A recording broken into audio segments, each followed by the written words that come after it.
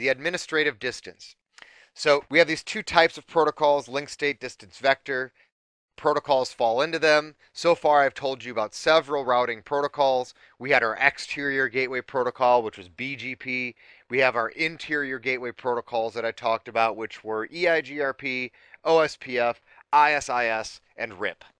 Okay, so for our interior gateway protocols, then, if we are running multiple routing protocols on our router, which I told you already, there is definitely situations where you have a need to run multiple routing protocols on your devices. The router needs a mechanism to determine which route is the most trustworthy. So if I'm running OSPF and ISIS and EIGRP and RIP, and they're all advertising the same networks, which route do I add to the routing table? Well, that's where the administrative distance comes in.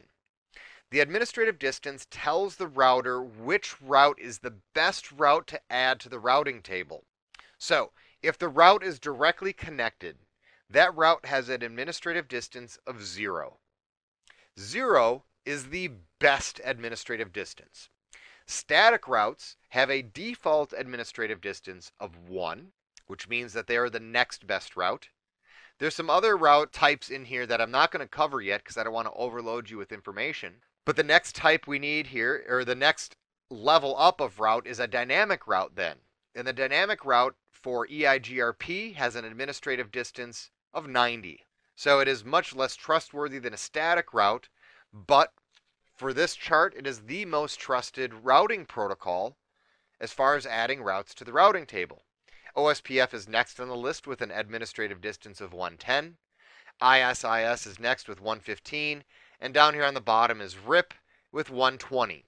Now, I already told you RIP is slow and clunky and cumbersome, so we do put that towards the bottom of the list. So those routes are added last. And then Cisco came up with the order for EIGRP coming first because it wants you to have the EIGRP or Cisco proprietary routes in its routing table before the non-proprietary and open source OSPF and ISIS. Now, I already said that EIGRP is now an open protocol, but this happens a lot. A lot of organizations will publish their private proprietary protocols as open source in hopes to get other people to implement them.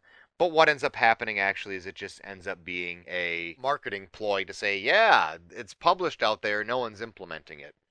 At any rate, so the administrative distance is our first line of defense when building the routing table to determine which route gets added to the table. The second one is the metric.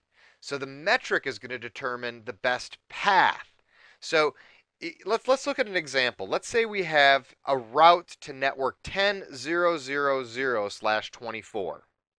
And we learned about those in 3 ways. We learned about it through EIGRP, through OSPF, and through RIP.